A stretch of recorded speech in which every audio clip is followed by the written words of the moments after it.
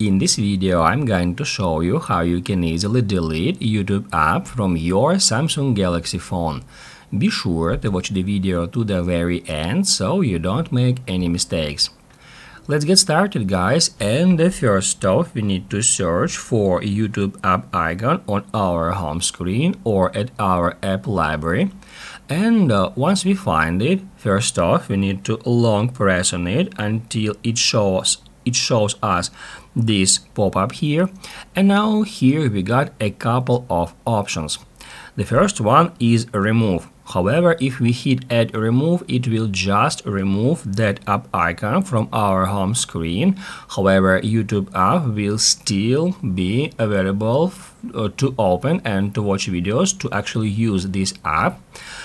And if you want to delete this app from your device, the only way for you is just to hit right here at disable. It says now that if you continue, YouTube and all functions related to it will be disabled, and then to enable the app again we need to go to settings, apps, and then select YouTube. Now guys, to continue I'm gonna hit at disable. It has just removed this app icon from my home screen, and then if I go to app library and then let's say if I try to use search for this app, as you can see I cannot find it here using search. Then later on, if you choose to enable it again, you need to go to settings. To do that, we need to go to our home screen, then swipe down, then hit right here at that gear, then scroll down until you find apps here.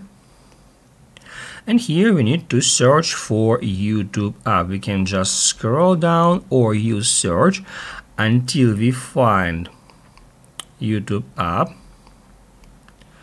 Oh, there are too many apps here. Oh, here it is, YouTube. Then we need to get into it, and now to enable it we need to tap right here where it says enable.